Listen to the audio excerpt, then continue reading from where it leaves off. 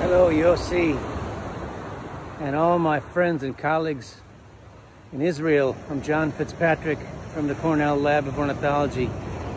Very happy to be welcoming you to this 39th annual bird lecture day.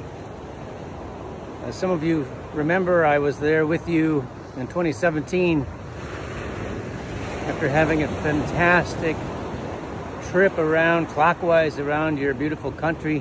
It was a life-changing week for me and a life-changing experience to see all of you so deeply involved in conservation and thinking about how birds and people can coexist and how birds actually are messengers of peace, especially in such a troubled area.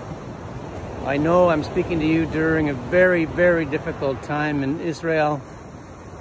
I want you to know I'm speaking on behalf of the vast majority of Americans who are on your side and who are hoping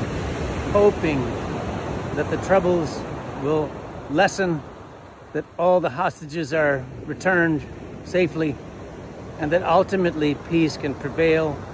It's the kind of message that you all are working on so hard over so many years. I believe in you, we all believe in you, and we believe in how important it is to be working for the preservation of nature.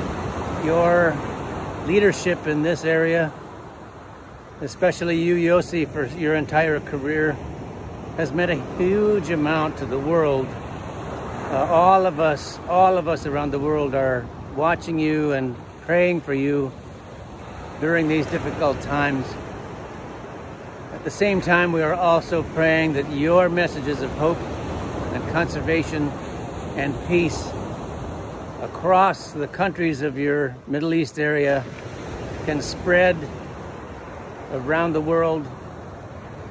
Birds can help us do this, can help you do this, as you are the great champions of.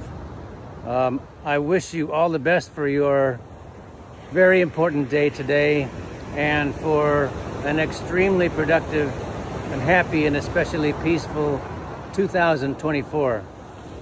I wish I were with you. I look forward again to being in Israel someday.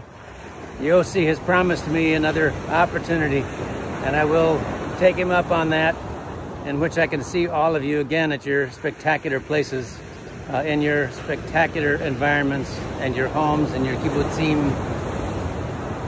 Shalom, my friends, and have a wonderful conference today.